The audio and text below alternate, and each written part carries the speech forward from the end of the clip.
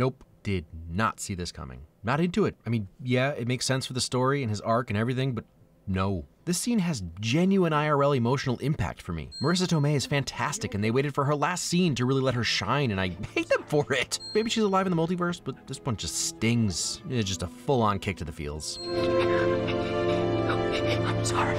This scene, all around, Giacchino's heartbreaking score, the kiss on the head, the fact that he's not even allowed to mourn her for 10 seconds without getting shot by these stormtroopers. Look, it's that cab. That is such a cab. Everything Spider-Man touches comes to ruin, and we, the innocents, are left to pick up the pieces. This is maybe the only true thing Jameson says. He is a classically tragic character. It sucks being a Spider-Man fan because you know it's never truly going to end well. I mean, you get really emotional and gorgeous 2049 shots like this, but it still sucks. Well, you're right. I am magic. We all are, but like Ned is definitely more magic. What? What? Okay, we all pretty much knew, but still this is just one of the coolest things to ever happen. And while we're all getting used to it now, honestly, 5 years ago this would seem absolutely wackadoo. Incredible times, again, just for movies. I was just here. It's also crazy how Into the Spider-Verse made this seem pretty normal, all things considered. Superhero thing. Why'd you do that? Oh, dang it, that slight whisper. No disrespect to anyone else, but now begins the long journey of Andrew Garfield carrying the weight of this universe on his shoulders. Why'd you do that? I was trying to see if you have the tingle thing. I have the tingle thing, just not for bread. Great line. That's the win. My Lola's asking if you could just get the cobweb there. Since you're like up there. Yeah. For real, this whole scene is just... Good. For now. So, I opened the wrong portal. Pure middle sibling energy. Great, it's just some random guy. You bite your tongue, Ned. Show some respect. And again, let us not take for granted how totally bonkers and wonderful it is that this is happening. Spider-Man we thought would never spider again are menning here in the MCU. I'd have passed out at least 3 times by now if I was Jacob or Zendaya. It's the Spider-Sense reverb that happened in Spider-Verse. It doesn't get any better than this. Or does it? Empire State. It's a better view. That is a sweet view. Gonna say that thing again. My buddies, I've known them for most of my life. I saw them both chill out contemplatively on their respective building tops. Now they're talking to each other, freaking out a bit. Freaking out a bit. Real talk, I went into this like 85% blind, so I knew they were gonna show up, but I was already surprised by how many lines they'd had. So let's just say the freaking out hadn't even begun. Hugging. I appreciate that Ned isn't sidelined for this moment. Once a dude finds his love, the temptation can be for everyone else to take a back seat. But Ned is important to Peter. Friendship love is important. Dudes need their dudes. Chicks need their chicks. Buddies need their buddies. Well, those other guys are from your worlds, right? So you deal with it. If they die, if you kill them. Spidey sense makes it so they don't even need introductions. I mean, Andrew was wearing his suit, but even when he was in the shadows, it's clear that Tom knew who they were and didn't need confirmation after. And I know I just talked about dudes and their dudes, but oh boy, do we all need those loves too. Sometimes no one but your MJ can get you to rethink a decision like this, and all with just a glance. I lost Gwen. She was my MJ. You know, I like to cry for effect sometimes in these videos, but Andrew sells this in a way that very clearly goes beyond acting. You can hear the words stick in his mouth and make his lip curl in. You can hear the lump in his throat. Emma Stone is alive, but man, Gwen Stacy is dead. And this is like reopening a wound you forgot you had. I got rageful. At some point, I stopped pulling my punches. I always say I want this movie or that movie, but without a hint of irony, not a shade of comedy, I want to see that Spider-Man movie. Make that movie, we'll go to it. Just an unhinged Andrew Garfield going Spider-Ham on everyone? I know, he's moved past it now, so then it's a flashback movie where he's giving a warning to Jessica Drew or whomever, telling her all his exploits and how bad it was, but we'll get to see how awesome it was. Do it. Do it. I just don't want you to end up like me. And like, these guys caring for each other just because they can relate? Come on. Guys being dudes. I wanted him dead. I got what I wanted. Sneaky way of pointing out that Toby didn't technically kill him. He broke his wrist and then the guy tripped and fell. She told me that with great power comes great responsibility. I'm gonna keep singing Garfield's praises, but let's not sleep on my boy Maguire. I love that he gets to finish the iconic line since it was uttered to him first. Connors, Marco, Dylan, and Yeah, I get that. Acknowledging out loud that you're willing to save Goblin when he just murdered May wouldn't be anything I'd be ready to do. Well, I got Connors. I've already cured him once, so no big deal. Well, it's no big deal. Great. Like I said, Andrew's the middle sibling, and Toby is filling in his older brother here. And Tom is all, you're a Peter Parker and you're confident? I think I can make an anti-serum for Dr. Osborn. Been thinking about it a long time. Gotta cure all of them, right? And I also love that Toby gets this opportunity to right, not necessarily wrongs, but things he'd rather end differently. Toby wasn't to blame for Norman's death, but if he can fix him instead, why not? That's what we do. Pure older brother energy. Do you have a best friend too? I did. He died in my arms after he tried to kill me. I know Toby is being sincere here, and it was a heart-wrenching moment, but Andrew in the background realizing that the same basic thing happened to him. I'm gonna steal your girl. You have someone? I got no time for Peter Parker stuff, you know. Do you? That's a little complicated. Oh yeah? Well, tell me more. Actually, I'm 100% here for Spider-Man 4, complete with Bruce Campbell's Mysterio, John Malkovich's Vulture, and Anne Hathaway's Black Cat. Or if it's too weird since she was Catwoman, Alicia Cuthbert or Alison Brie. I always felt like Felicia Hardy was older than Spidey though, so Rachel Weisz? Uma Thurman, huh? Keep the I was already in a comic book movie in the 90s thing going? Let's hashtag release a Snyder Cut this piece. It's the meme come to life. Life meme. So wait, are you gonna go into battle dressed as a cool youth pastor, or? Oh, Spider-Burn. What's that for? It's my web fluid. It's for my web shooters. Why? Finally, I know we're never gonna get an adequate explanation, but just acknowledging that Raimi is a madman, that really pissed off some of the fans at the time. Andrew can't take his eyes off the creepy web slingers. Oh, we could portal there. What? I'm magic now. Ned, you were always magic. And I promise you, I won't turn into a supervillain and try to kill you. And reassurance, but we'll see, buddy. We'll see. We're gonna kick some ass. Cure. Cure some ass. Cure that ass. Golden age of movies. Peter Parker, what pernicious propaganda are you peddling? Ah, there's my alliterating adult author. A place that represents second chances. Tallahassee? Oh, right, Statue of Liberty. That makes more sense. You okay? Oh, my back. Real life imitating art, imitating real life imitating art. You know, because Toby hurt his back, and then my backed in Spider-Man 2 when he thought he was back, but now he's really back. Nailed it. Yeah, that's good. But also great Logan-esque nod to the fact that even superheroes get old and stuff hurts. Just be careful with backs, though, there, Andrew. That's good. Right? That's better. Yeah. Man, this is just a silly hanging out moment between Spiders-Men, and I wouldn't remove even 1 second of it. Ah, this is so cool.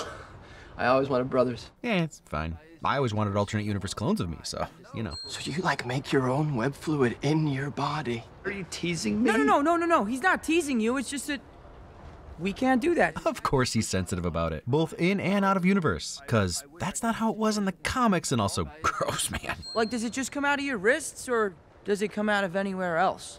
Only the wrists. Spider-Holland asking the Brody Bruce questions we all want the answers to. What are, like, some of the craziest villains that you guys have fought? I mean, for real, this is exactly what I want this scene to be. Literally, no notes. It's my buddies shooting the breeze with each other while waiting to fight self-proclaimed gods. They're not scared, they're way more interested in each other's lives. An alien made out of black goo once. Yeah, get your chance, Tommy. I fought an alien, too. On Earth and in space. Oh. Yeah, he was purple. That sounds like a weird note, but Toby specified color, so why not? I want to fight an alien. Look, I know I'm a little obsessed with pitching non-MCU Spidey movies in this vid, but hear me out. There aren't a ton of alien Spidey villains, but you take the Andrew Spidey flashback movie where he's training Alexander Daddario's Jessica Drew, and he's set the present-day fight against the xenophage that have come to Earth looking for Venom. And she wants to do some crazy Ender's Game level move, and Andrew is trying to teach her how it's not the right move by telling her how he went just law-abiding citizen on Paul Giamatti. He can kill Joseph Gordon-Levitt's Jackal, no one will care. Let Andrew fight aliens. Is there a hashtag in there? Hashtag give Andrew aliens. I fought a Russian guy in a rhinoceros machine. Because, yeah, did you though? We never saw it. You're amazing. Just to take it in for a minute. Yeah, I can take it in. No, I can take it in. You are amazing. I can take it in. Look, it's an in-joke about his movie titles, but also, yeah, these guys are all about building each other up. You throw a bunch of the nicest, most genuine boys in a room together, and they're gonna say nice things to each other. This is exactly how it would go. And the second Spidey hearing from the first Spidey, the OG, the one that he needed to live up to, that he is actually amazing? Come on. Ha! Electro finally got his comic-accurate crown. Gross. This reminds me of this moment in Spider-Man 2, and anything that reminds me of how strong Tobey Man always seemed is a win. I was in the Avengers. The Avengers? Yeah. That's great! Thank you. What is that? See what I mean? They're still excited for Tom to have been part of something that at least sounds important. Is that a band? Are you in a band? So supportive. That's the pointing meme IRL 2.0. Peter 3. Crap. Is Andrew Garfield always a win? No, he can't be. We already did his movies. I love you guys. Thank you. sincerity? I think I've been watching this movie for too long now, because now I'm realizing that Andrew dives just like he always did in his movies. Toby does a flip like he did in his movies, and Tom tucks his knees up like he does in his movies. Where does it end? Superior to the usual superhero landing that Wade loves, these are a bunch of Spidey landings. Also, they landed in chronological release order. What's not to love? And speaking of altered clips, after the altered clip from the trailer, love seeing this scene in its full glory. Just wait your turn! Aha, there's that irreverent Andrew quick webbing up.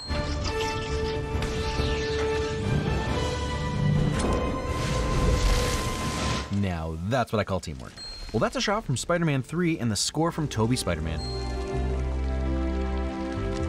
Jamie Foxx still crushing it as Electro. This movie's the pinnacle of second chances. There you go. And I love this. I love every part of this. I never want this movie to end. Now my buddies from the past that hated each other are working together in more than just a quick self-sacrifice? Would this have been the perfect moment to introduce Namor? No. Do I still wish the Savage Submariner rushed through the portal? Yes. Did you just open a portal? Yes, sir, I did. We really don't know if that's a good or a bad Maybe even a tad jealous I just thought you was gonna be black. Aw, and there's no one around to tell him about Black Panther either. Oh man, I'm sorry. I don't apologize. There's gotta be a black Spider-Man somewhere out there. But boy, do I have some news for you. If you like the sickest animation ever, I guess. Well, it's good to see you, dear boy. It's good to see you. You're all grown up. Wait, why is this making me cry? Dang it, Marvel. Stop making me feel my feelings. I'm so old. I've been dangling over the Grand Canyon for 12 hours. I know. You went to the Grand Canyon? He could have used your help. No, it's okay. Spidey's has got Spidey's back. All three of the Spider-Men saw the pumpkin, or at least felt the tinglies.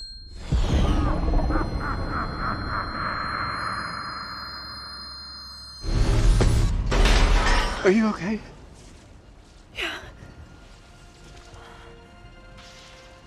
Are you okay? Okay, I jumped the gun on the Andrew moment that really brought me to tears. Giving Andrew the chance at a sliver of redemption, choosing to grab her rather than rely on his web this time. Oof. The look on his face crushes me. Says so many things in one look. Andrew Garfield is always a win, but also, told you I'd see you, girl. And just to step back from the movie for a second, Zendaya getting caught by an OG Spider-Man has to be a freaking trip. Because let's be honest, she's a fan. She was 18 when Andrew tried to catch Gwen. This has to be an out-of-body experience. It is for me, and I'm not even there. Plus, the similar visuals and the clanging of the metal reminding us of the clock pieces hitting the ground. I used to talk about how magic wasn't going to be in the MCU, and I really think they weren't sure how far they were going to push it. Iron Man was meant to feel grounded in reality, and then Thor said science and magic are the same thing, but now we've got the fabric of reality between dimensions cracking, so suck it, Lee from 6 years ago. Thank you, Mr. Cape, sir. More politeness. Poor Peter. Too weak to send me home to die. Ooh, Sassy Goblin is really pushing his luck now. Whistling at his own knife? He's not wrong though, it's cool. Amazing how they mix this tension-building fight where you know Peter is going a lot harder than normal. Full-on rage beast, and maybe it's not the best thing, but he's still doing dope moves and it's fun to watch even if we're seeing something he'd probably rather we didn't see. But yeah, I don't blame him.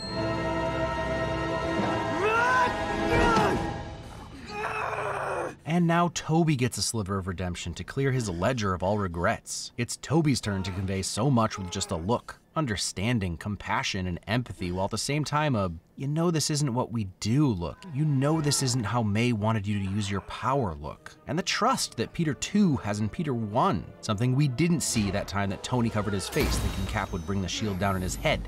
Spider Brothers know. Big bro Tobey knows. You are the one that killed her. Willem Dafoe is always a win, especially when he embraces Dafoe. He'll cure him, but it's gonna hurt a little. It's fair. Peter. But hey, Willem Dafoe is back. And for the record, this is killing Goblin. Either the cure or just plain murder works, but that bee's dead. You can scour the internet to watch videos on who everyone thinks is in the sky here, but what I really love about it is this tease element of it that is so straight out of the comics. Yeah, that looks like Kraven, Rhino, Scorpion, but the idea that there's more and maybe we can figure it out and maybe we can't is what I like most about it. Unsolvable clues hinting at a massive universe are sometimes the best. I'll see you around. It's a lot, kid. How did he not say no you won't? Too much, Agent J? I really don't know how to say this. Peter. I want you to know that You know.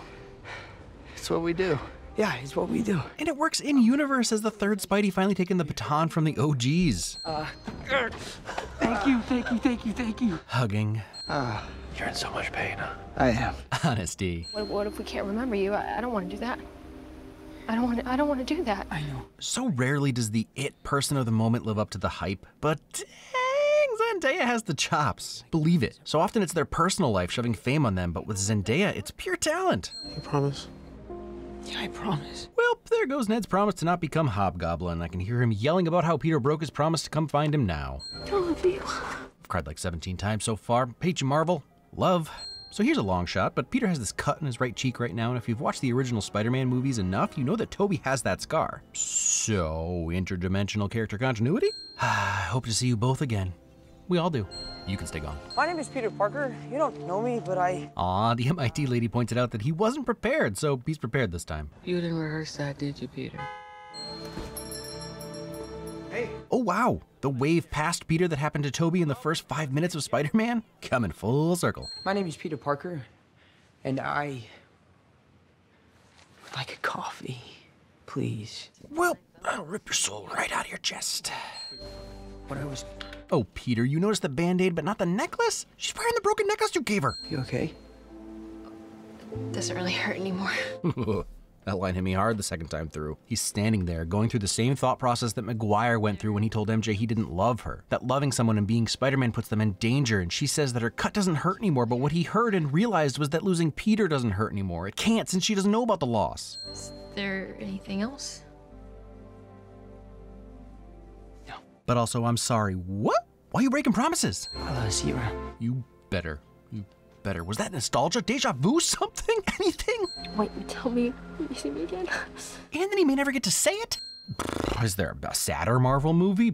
Maybe, I'm not sure. I lost a good friend a while back. Felt like this. Shows how important May was for him to not only compare her to Tony, but also not name drop him. And he's finally caught up and is our real Peter Parker. Well, there goes MIT. Peter's entire high school existence has been erased. Yeah, I guess GED makes sense. Even if he's not willing to risk MJ and Ned's lives, obviously he still cares about them. But did he break into Happy's place to steal the Emperor back? And why did Happy think he had Ned's Lego Death Star? You know what, never mind. Yeah, it's just what they do. I'm not gonna lie, this is by far my new favorite Spidey suit, and after his darker or golden suits, it even feels inspired by his Spider Brothers. Like iridescent blue, love it, love this ending. I mean, I hate this ending, but blank slate Spidey thwipping around in his homemade comic accurate inspiring suit in the nighttime Christmas snow? And all to Michael Giacchino's hopeful and optimistic score? Michael Giacchino is always a win. Don't know what the single frame close-up is about, maybe just showing that he doesn't have mechanical irises anymore? Either way, I'm not complaining. Staying on message with the sketchbook credits. Ah, they did it again. Third time's a charm for pointing memes. Football is life. What aliens love? Eating brains. This is true. And you have to love that Eddie and Venom just decided to stay in Mexico and drink for however many days this was. Love to see character continuity even outside their own franchise. Alien life, finds a way. The multiverse is a concept about which we know frighteningly little. I don't love this is essentially a trailer. And never mind, this looks awesome. Stoked. This movie exists. Ding. Sorry. I sort of can't believe this movie exists. It's straight out of some Marvel fanfiction. So a spell brings the other two Spideys into the MCU and they team up to fight all the major villains from their franchises with MCU Spidey. And it's incredible.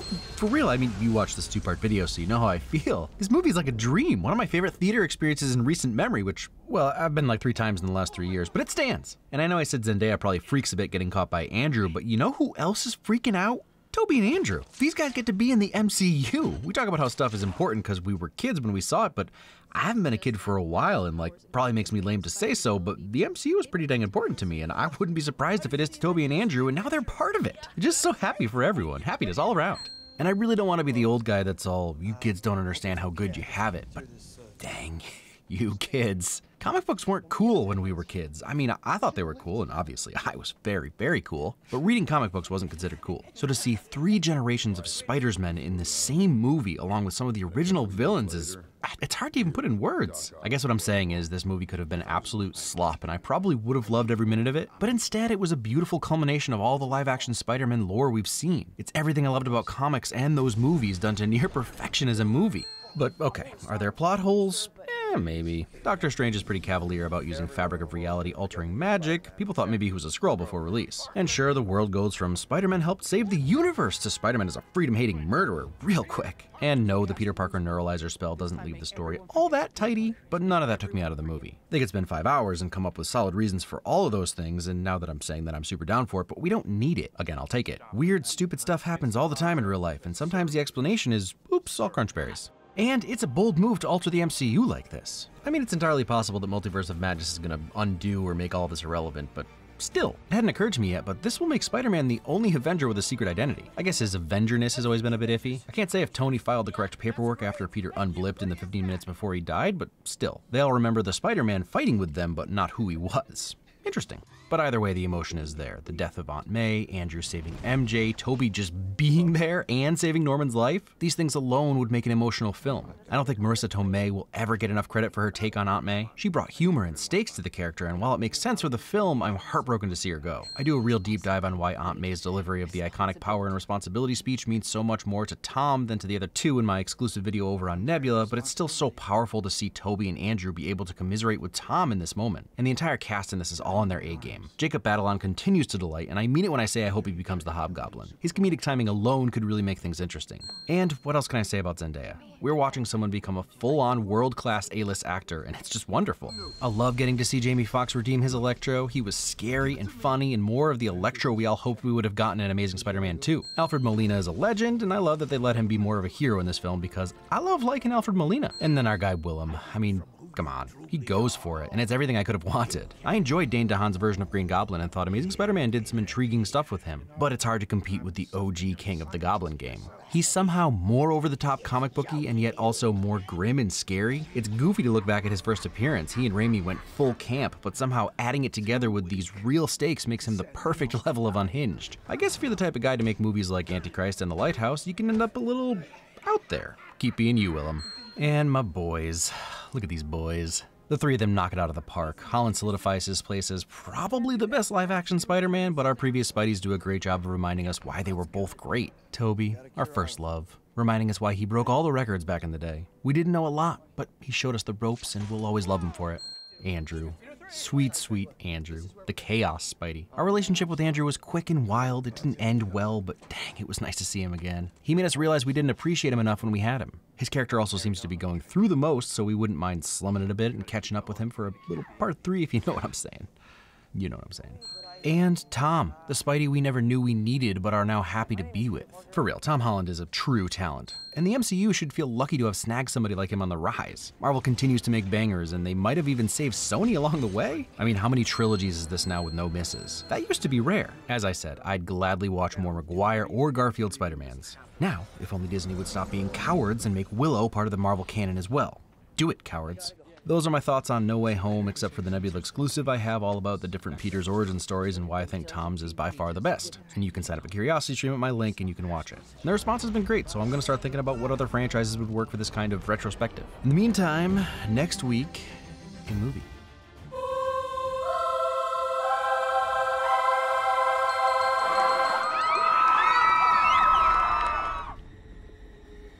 Things just got out of hand.